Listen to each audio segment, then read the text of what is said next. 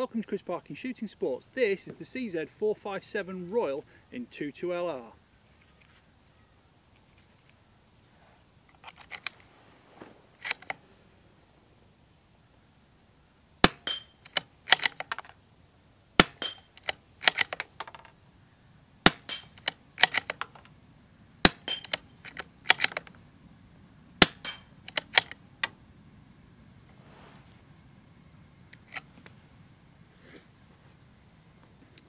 The Royal's actually got a steel magazine. It's 5 rounds, but you can use the interchangeable CZ range of 5 and 10 round magazines in polymer format as well. The actual shape is identical, so you can use them interchangeably. I think this one comes with a steel magazine because they're trying to keep a little bit more of the deluxe refined feel, you know, using the walnut stock and the steel magazine rather than the more modern polymers. But there's no real functional difference between the two of them. Some people were just going to prefer steel.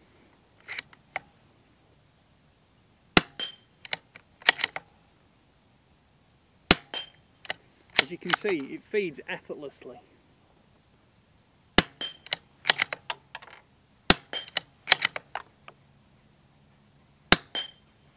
Trigger is also crisp and it's adjustable like the rest of the CZ457 range. Bolt lift and travel is super smooth, and you've got a left side bolt release. Take the bolt out there. You can see on the bolt there are twin extractor claws and a manual ejector, so that the amount that the brass is flicked out of the gun is totally dependent on how fast you actually manipulate the bolt handle itself. So if you just want light ejection, just drawing it back slowly. If you want it vigorous, flick it back quite hard like that. This one has the 20-inch barrel in 22LR and it's screw cut 1/2 inch for a moderator or muzzle brake. The barrel's fully floating in the walnut stock. We've got stud at the front for a bipod, stud at the rear for the sling, and of course you've got a slight palm swell, although the stock is ambidextrous. But it's a beautiful piece of walnut and it's totally in fitting with the sort of price range of this rifle. The top of the action uses 11mm dovetail, so you can pretty much use any standard rings you want to, and of course that allows you to put a night vision scope or a regular daylight optic on it in either 1-inch or 25.4mm rings, 30mm rings, even 34mm rings if you want to go for a large tube scope giving you extreme long range capability. I'm just using this with an Element Optics Helix HD on today, which is a 2-to-12 scope, which I think suits rimfires, certainly 2-to rimfires absolutely perfectly.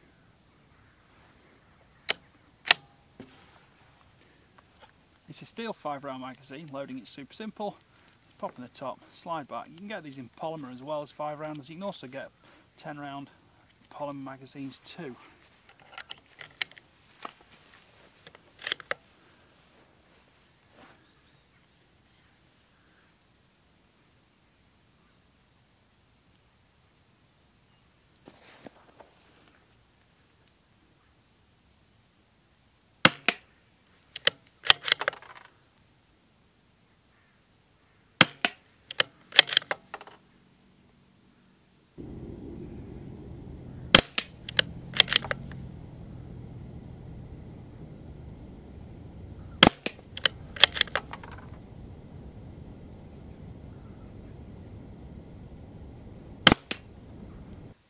Well, I'm immediately impressed with that.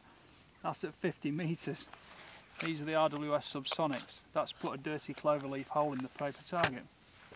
Just slightly off zero.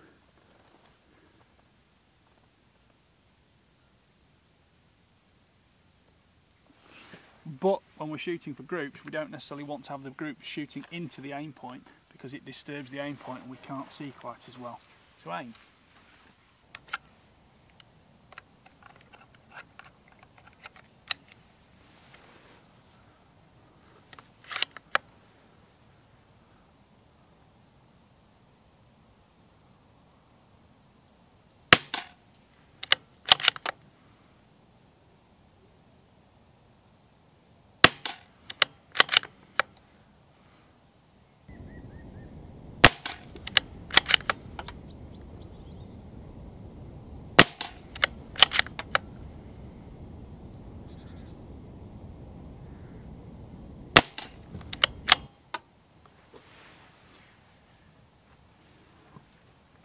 Judging by the noise and the chronograph data, that was significantly faster, and it's also hit higher on target.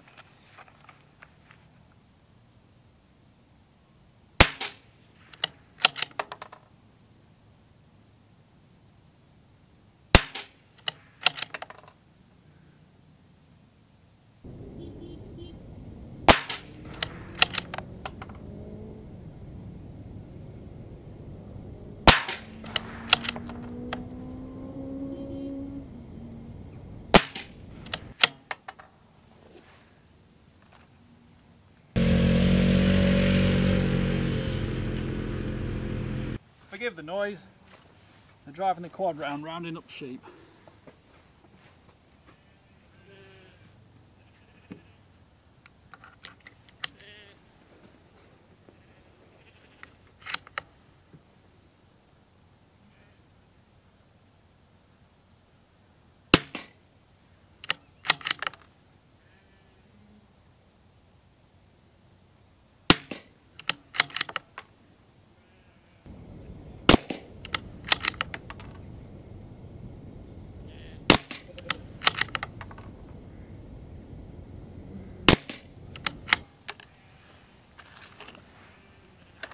No surprise to see the SK match shoot very well.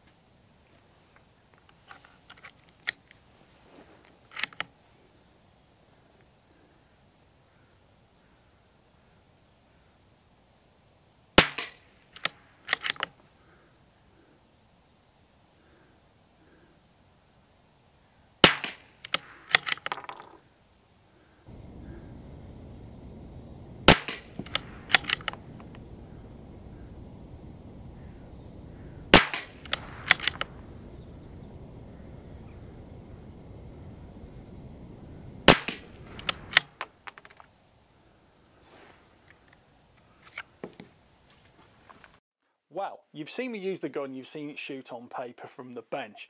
Before I get too carried away with the rest of the video, I thought I'd share some of the details with you if I haven't covered them already. This is the CZ457 Royal. It's available in 22LR and 17 HMR. It's screw cut at the front on this 20-inch barrel, half-inch UNF for a sound moderator or brake. The barrel is fully free floating and it's stiff in the fore end. There's no intermittent contact issues, and as you've seen on the videos, you can clamp it in a tripod or a bipod or any kind of system like that, and it's not going to affect your zero. The scope rails are 11mm, not a problem with putting any scope on it you want. Night vision too, quite easy. You can also add a Picatinny rail. Left side of the rifle shows the bolt release here. The bolt lift is straight out there. You've got twin extractor claws on it, and it's a manual ejector, as you can see on the video. So depending on whether you open it hard or slow, you're going to get a different amount of ejection, but it will always eject for you. You did actually see me on the video, you might have done so far, see me fumble one because I didn't quite hit the stop hard enough, but that's my fault and not the problem with the rifle. As you've seen, it's a 5-round magazine, 10 rounds are available. The Royal happens to come with a steel mag, not polymer. There's no functional difference at all between them, and they're all interchangeable. I think, to be honest, it's part of the fact that for certain markets, people still want blued steel and a walnut stock. And I've got to say, what a pretty rifle it is. I'll cover the dimensions in a minute, but what I will also point out is that this has a proper feel to it, proper size. It's not too short like some American rifles are, and you get a decent length of pull. And that length of pull is, on this rifle, exactly 14 inches, which is 357mm. Perfect for me. The stock is beautifully finished, it's smooth, but it's got lovely checkering on it, and you get a nice grip. And there's just enough space on the fore end for, to get your fingers around it and make sure you're not touching the barrel either. Again, the bolt handle is fast, it's a little bit small, but modern scopes tend to make bolt handles look small, and you can also put a small extender or something like that on it, perhaps one of the rubber aim point type balls that click over the end, and you get an even better grip on it. But I didn't have a problem using it. On the underside, you've got a metal trigger guard. The trigger is adjustable with a mechanism inside. I have shot, as you may have seen, many CZ457s now. They come slightly varied from the factory. but they all bed in a little bit after time. Some of them actually haven't bedded in at all. They've stayed super crisp, but some bedded in a little bit, and I've just made an adjustment and it's stayed adjusted, and I've been very happy doing that, because I'd rather have a rifle that was set up to bed in and be adjusted correctly than have something that's, oh, fit and forget, and it'll be just rubbish forever. The CZ's not like that. It might need a little tweak just after it's bedded in, but after that it's beautiful and crisp. Right, let's test the trigger pull on this rifle. We'll do it in grams, because I'm sure people can convert that to freedom units if they require. I know the Americans do like freedom units. And we have got, oh, I didn't press ready, did I? Let's do that one again.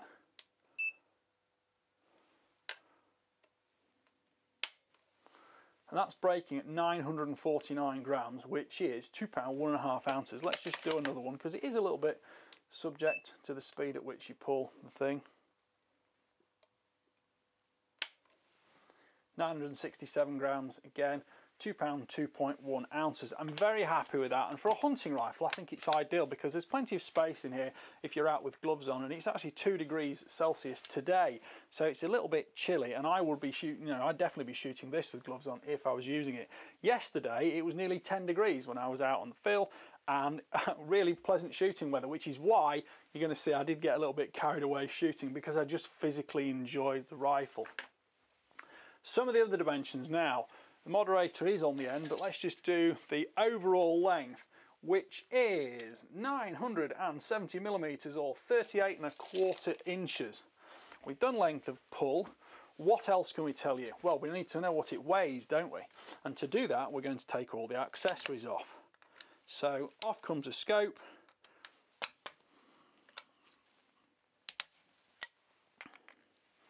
This is on an 11mm rail, so it's very simple to add conventional rings to it. Just slide that off there. Obviously take the heavy bipod off, because the bipods generally are quite heavy on rifles. Take that away there, because that's going to allow me to show you the studs in the fore end and at the butt. Take the moderator off it.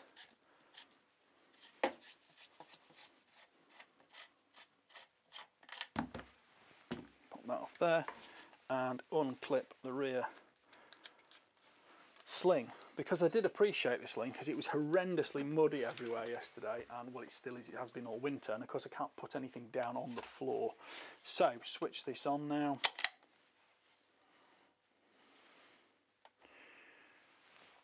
Overall weight is 2,635 grams, which is £5, 13 ounces. So there you go. And this rifle is very similar to the rest of the CZ457 range. The action is identical. The magazine system is identical. You can have multiple barrel mini sets for 457s, and depending on your exact stock design, you can fit different barrels to it. So there's nothing to stop me having this with a 17 HMR barrel as well. I would need to take it out the stock. There's 2 screws on the bottom, that pops out.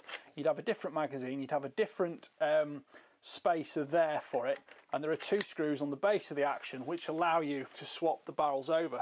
You'll probably need a re-zero after that, it's not a huge issue, but they do fit well in the stock, and when you tighten the action screws you do get a solid feel. I'll show you a picture of that from the inside, because YouTube don't like me to dismantle things. Here you can see the 2-piece metal trigger guard, the metal magazine, and also the rifle out of its stock. The adjustability is all on the set screws on the front there, which once changed can be locked with the nut on the outside. That is the spacer in the magazine well system. If you have the 17 HMR magazine, it will be longer. And of course here we have got the 2 screws that fit the barrel into position if you go for the interchange barrel mini sets. Lastly, looking in the stock, you can see we've got pillars in here, and we've also got a steel recoil lug, and that means that the rifle is securely positioned and there's no bedding stress being applied to it anywhere. And you know what? If I put this back in, I expect it to be exactly holding 0. Safety catch is 2 position, forward fire, rear for safe. It doesn't lock the bolt handle, but it's easy to use and it's also quiet. So just like the rifle overall, especially with subsonic ammunition, what a delightful gun it is to use. And as much as the heavy barrel with the match chamber on the LRP might be a tiny bit more accurate, this is just so much more fun to shoot, easy to handle, and of course you can genuinely practice with it for, you know, more hunting style shots like you will from quad sticks or from tripods or from the bipod or prone or however you normally shoot your larger rifles for foxing or for deer. And that's not to, you know, go away from the fact that this is an ideal pest control rifle for rabbits or hares, and you are really going to enjoy the whole of the CZ457, you know, versatility if you have it. It's nice to see the sling studs very securely anchored there with T25 Torx screws, similarly at the rear, so those are not going to pull out of the stock at any time. And I think the rifle is pretty much going to last a lifetime, because so many people learnt to shoot with the Brunos or the CZ452, which has lasted for decades. I don't think I've ever seen one that's either worn out or had any kind of problem with it, other than someone messing up the trigger with their own home adjustment. The 457 has every single one of the benefits of a 452, yet with great modernity, the new action, the better trigger system, the adjustable trigger system, the barrel interchange capability. And I think the 457, in whichever format you're going to get it, it'll outlast you. Sorry if that sounds rude, but it will outlast you. And many of the ones that we've already been shooting probably have outlasted someone before. So I think that's testament to the CZ manufacturing standards from the Czechs, who are just seemingly naturally good gunsmiths.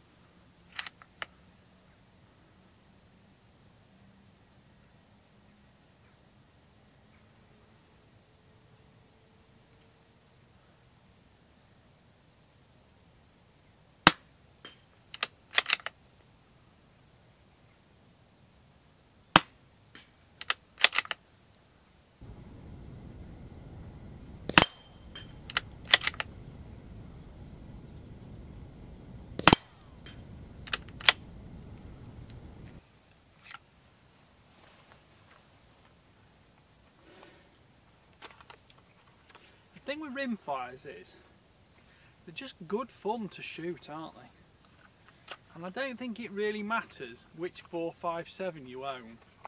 They're all equally as versatile, equally just as much fun to shoot. And although, you know, some are a little bit more focused than others on specific shooting disciplines, they're all just as much good fun. I find them very easy rifles to enjoy because, well, they're easy to enjoy basically. That's a Freudian slip for you. They're easy to enjoy because they just work and they're no hassle, and you put a scope on, you zero them, you just go shooting.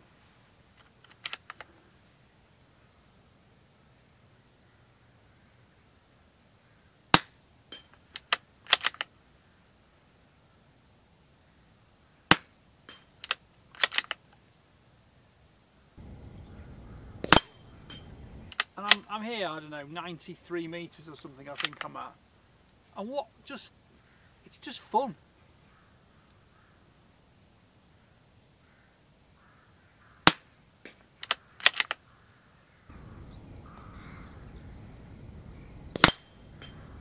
I mean, it's never going to shoot tiny groups on a swinging plate, and it's also the fact I'm standing shooting off a tripod setup. So it's not the most precise way of shooting, but it's representative of using in the field when you're either out maybe shooting rabbits, or if you're on a centre fire, foxing perhaps. But I tell you what, let's have a go off the quad sticks as well and see how we do with that.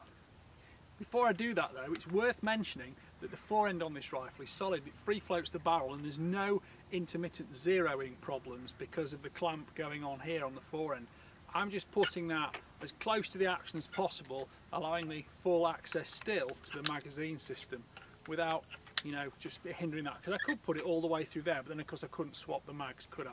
Which is why I probably go for about there. It gives me easy access, and I just spin that tight, Go firm, just make sure the clamp's not too tight, and we're away. Let's get the quad sticks. Before I do that, I'll load the magazine.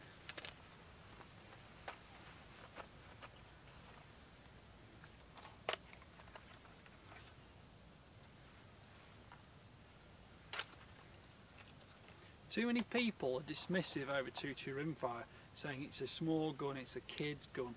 And you know what, actually, it's possibly the most valuable gun in anybody's armoury, because you will use it more than any other, and all the fundamentals are absolutely identical. So, there we go.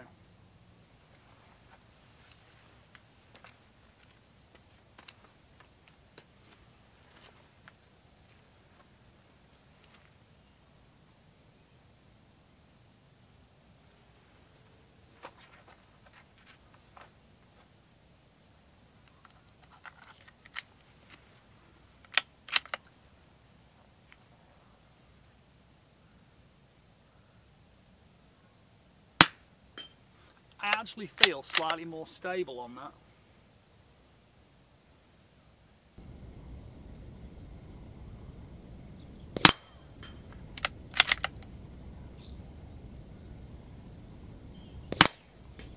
Of course, operating the bolt is so light and fast, it's not disturbing the gun on the sticks. You might see me put my hand over the top there just to hold the gun stable, because it allows me to pin it into my shoulder and operate the bolt a little bit more smoothly.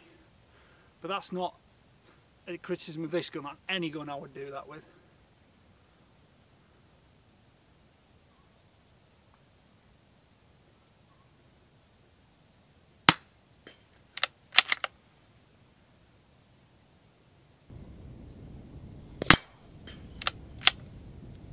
Oh, we're all out.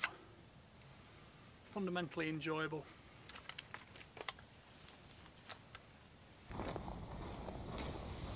You can see the spread on this target is mostly vertical from 90 odd metres because it was swinging backwards and forwards and the profile was changing. But we're going to take a bit further step back now and just respray it.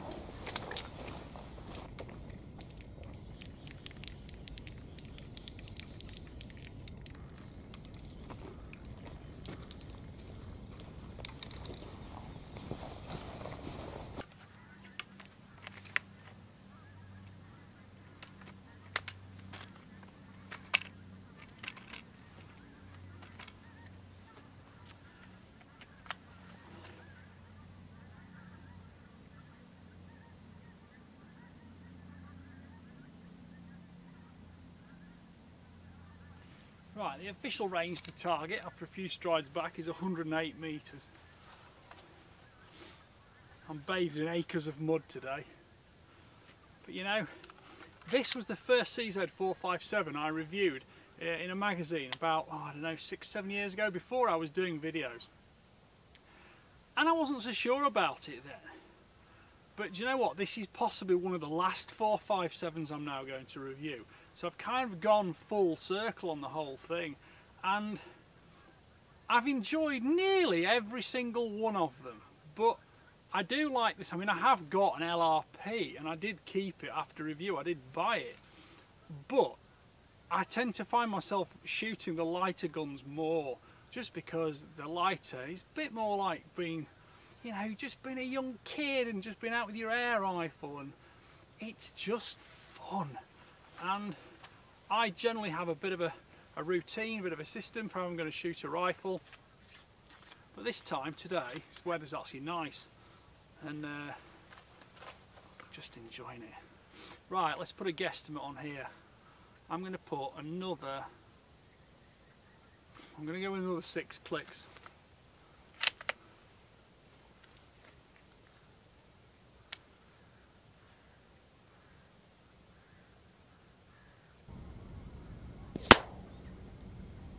And we fell low.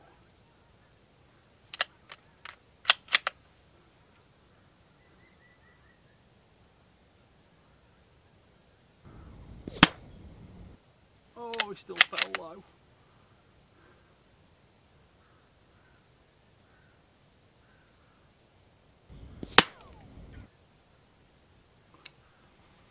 I'm going to put another mil on this.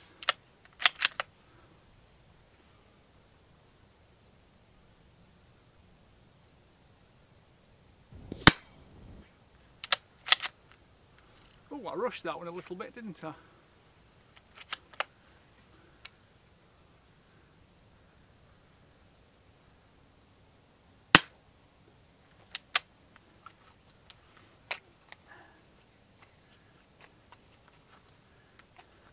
I could be doing this the easy way and doing it all prone or sat at a bench and everything measured out, calculated, and I swap guns all the time.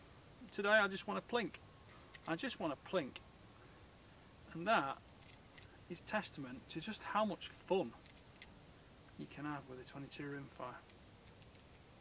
Not noisy, not disturbing anybody, not critical for size of land. You've just got a good solid backstop. There's no massive issue with that.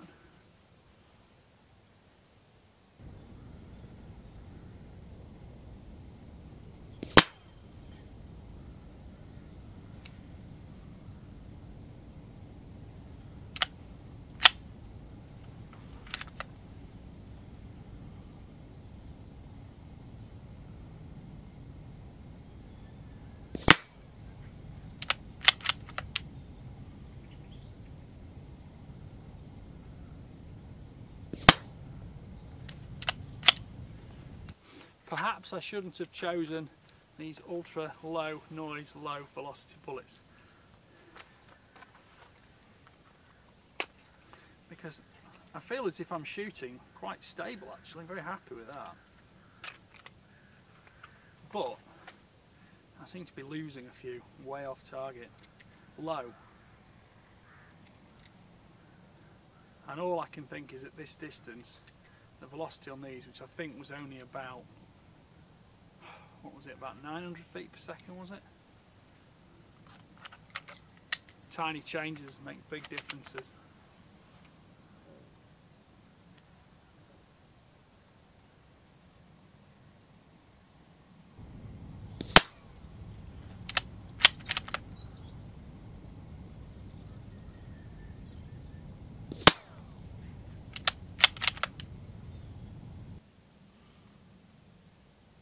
Striking just a little bit low right on target. Doesn't seem windy, but a little bit of breeze. That's all it takes with a 2.2.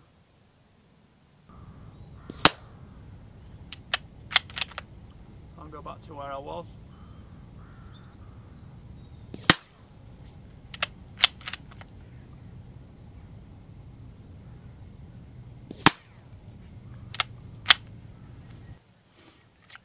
And there we go.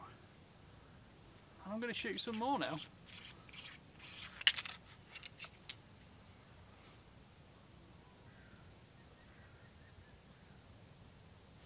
One mistake I often make, because I'm swapping scopes all the time, is I dial the wrong way.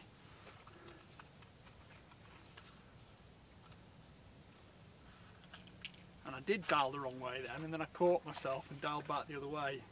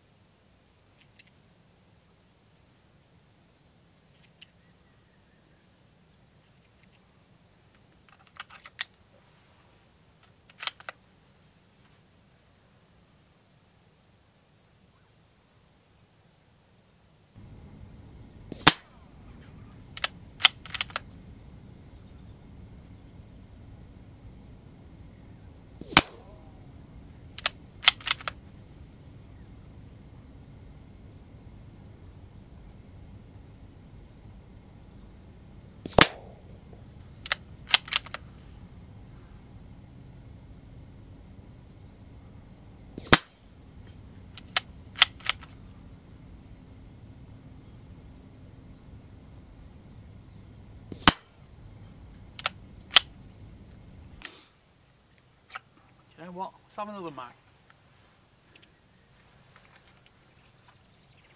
Because I'm working on this. I'm enjoying myself. But I'm trying to correlate the fact that I'm not 100% stable. It's not like shooting off a bench or shooting prone. And I'm trying to correlate that with the fact that I'm not on 100% certain drop, dope figures. I am shooting and learning and feeding back on what I'm seeing myself. I'm quite fortunate in the fact that I don't have an issue with my trigger brake, and my brain takes like a little snapshot and it knows when that trigger goes off. It just thinks, yeah, we're slightly low and right, slightly high and left, whatever it was. My brain seems to remember that.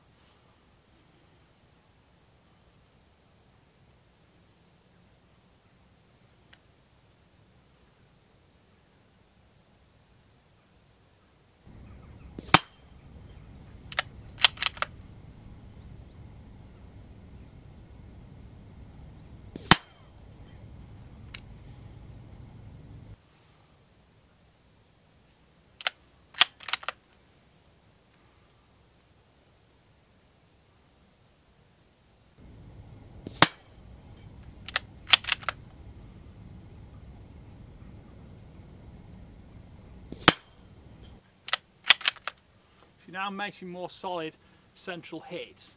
The target is swinging more, so I've got to be careful not to lose them off the underside.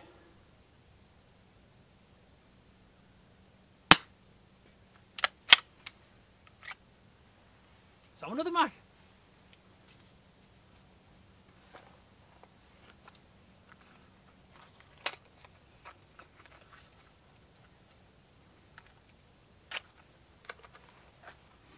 I don't think I've ever got bored shooting 2-2 rimfire, because there's always something to work on, there's always something to enjoy and to watch. And I say, it's not tiring, it's not audibly tiring either with the noise,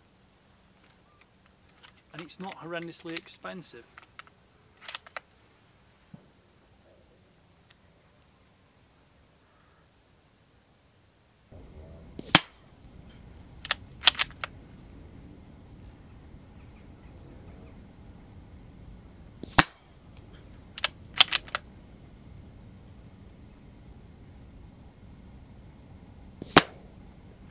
Oh, I've just missed one.